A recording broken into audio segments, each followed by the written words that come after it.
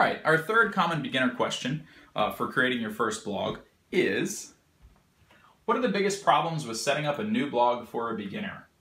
The biggest problems that I would say are the incomplete tutorials out there. So a lot of the tutorials are just screenshot tutorials. You'll open up like a blog page and it'll have a screenshot of, where you can register your domain name, how to install WordPress, and then it'll take you to this final photo where you'll see it looks like your blog is installed and it's like, oh wow, you've done it, your blog is started, everything is good. But unfortunately, that's just the beginning. And if for somebody to leave you with a default WordPress install is pretty shitty. So one of the pitfalls that I see in a lot of the blogging tutorials or how to start a blog tutorials, just the industry, just Google it, look at all these pages.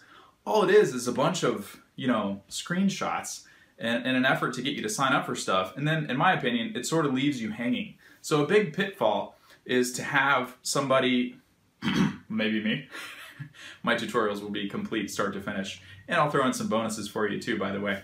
But that's my goal, is to create the best tutorials for starting a blog or creating websites anywhere you'll find on the internet. So hopefully I live up to that. If there's any way I can help you, by the way, go over to cleverleverage.com and go to the QOTW page, the question of the week. And if you'd like to see a tutorial or have a question you'd like me to answer next week, let me know. But to get back to the topic, the other thing is kind of something that I mentioned in an earlier pre-flight question answer, and that is setting up name servers and DNS entries. So normally if you were to buy your domain name at GoDaddy, and then you were to buy web hosting at, say, Liquid Web or DigitalOcean or something like that, you have to, number one, it's not going to be instantaneous because the name server propagation that's automatically set when you purchase the domain name is incorrect. If that's Greek to you, all that means is that your domain name and your web hosting, it's not synced up.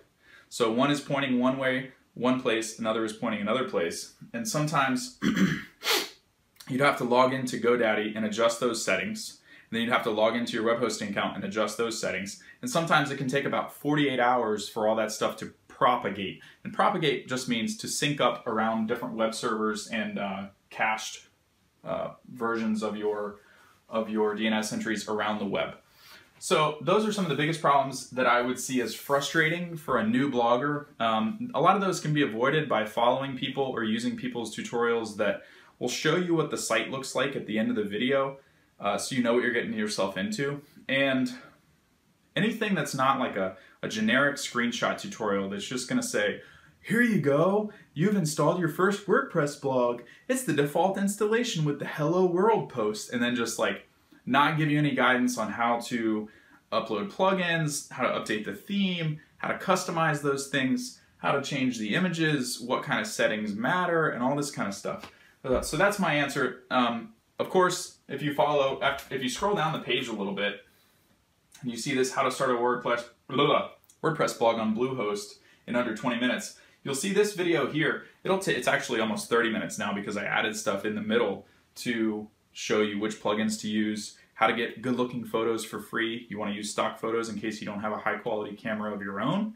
There's a free plugin that's in there to show you how to do that, and they automatically upload to the blog. So you don't have to have Photoshop, you don't have to resize them, you don't have to do any of that stuff. These are the things that I think are most valuable when it comes to how to start a blog tutorials.